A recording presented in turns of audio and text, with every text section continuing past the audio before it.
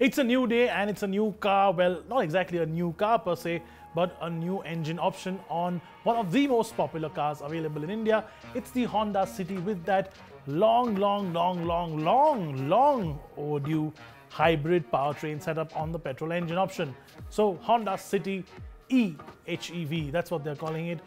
The Honda City Hybrid is what we'll call it for, well, ease of calling it that.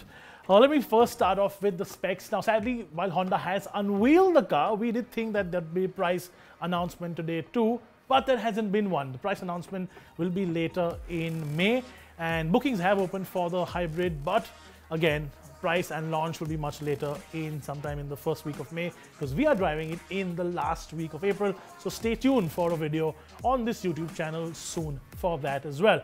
But let's start off with the specs. Now, obviously, it is a hybrid, and it is a conventional hybrid, so it's not a plug-in hybrid, so you don't need to go find a charger when you want to charge up the electric batteries. The electric batteries actually get charged with the engine when the car is on the move. So a conventional Atkinson cycle hybrid, as it is called, similar to what you get on the likes of the Lexuses and of course on the likes of the Camry in India as well. Now, let's talk about specs. The hybrid Honda City gets the 1.5 litre engine, which is the same engine that you get on the standard car. It's been slightly detuned, and it gets an electric power pack in the back and an electric motor. Now, actually, there are two electric motors. One actually powers the wheels for the hybrid setup, and the other is more of a mild hybrid motor like you get on some of the mild hybrid cars, like the start-stop system cars. So, a total combined horsepower output of 126 horsepower, and a total combined torque output of 253 Newton meters of torque. Now, this makes it the most powerful Honda City to ever come to India. It's about a few horsepower more than the standard petrol, but over 100 more torques than the standard petrol-powered Honda City, and 53 more torques than the diesel Honda City, which is pretty torquey by itself. 26.5 kilometers per liter. And when you actually compare it to other cars, it is really high up.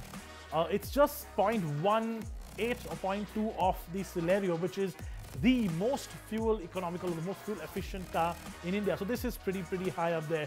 So on a full tank, if you do drive very well sensibly, you will get an enormous range from that engine option. Over 120 kilometers per hour, which incidentally isn't even legal in India. Over 120, everything works together. So the engine is powering the wheels, the battery is powering the wheels through the electric motor. And under 40, you can actually run it on pure EV. You don't need to have the engine on at all. If it's a very light foot, it will do a very limited range, but it will run on pure EV.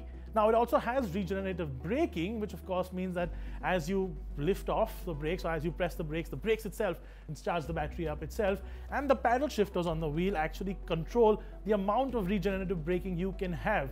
Obviously, this is a CVT gearbox, it's not a manual, because that just wouldn't work. Hybrid with an automatic just works better.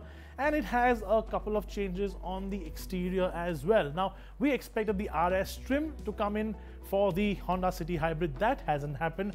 What you do get is the ZX, or the top of the line spec only, and it's just one variant which the Honda City Hybrid will get. Honestly, there aren't a lot of changes, but the fog lamp cluster on the bottom is slightly different, so you get a little bit of veins there, so you can make out from the front end that it's different. The rear bumper has a little bit of a diffuser treatment given to it, and there is a very small boot spoiler as well, and that's about it. Of course, you do have that big differentiator, which is the blue glow. It's not a real glow, but like a blue logo glow around the Honda badges as well. Now, apart from all this tech that the Honda City Hybrid does pack in, you also get something that is first in class, which of course is ADAS. So you get collision mitigation braking, you get road departure mitigation, you get lane keep assist, adaptive cruise control, and auto high beam, and it also gets 6 airbags as standard. So it is pretty much a very safe package for you and your family. Now, what does this actually go up against? Honda has taken the conscious decision to launch the hybrid tech in India as a sort of future ready or future technology as compared to going turbo VTEC. Now, the other manufacturers haven't done that. You have turbo engines, small turbo engines from Hyundai, and you of course have the 1 litre turbo TSI Evo and the 1.5 litre turbo TSI Evo engines from the VW group and from Skoda. Well, VW and Skoda, the VW group in general. So this actually, the standard Honda City goes up against the 1-liter Slavia and the upcoming Virtus.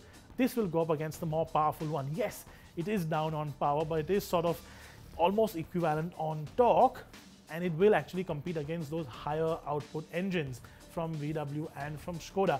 It'll be interesting to see how the two actually compare on the street, on the road, when we actually get to drive it. But obviously this will be a lot more fuel efficient as compared to what the turbo 1.5 engines will ever be, even with a light foot.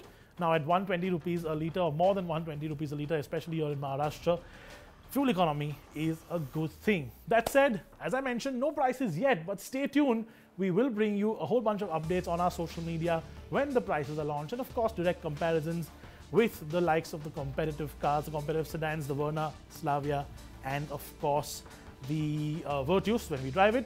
And we will do a bit of a comparison between the normal City, petrol and diesel, and this soon as well. So stay tuned for all of those. For now, signing off. This is a quick little video on the Honda City Hybrid. Tell me what you think of it, and if you would buy one over the turbo German and Czech cars, or if you just have a diesel Honda City instead, which of course is also extremely fuel efficient. Thank you so much for watching. As always, subscribe, comment in the comment section below, and we will see you soon.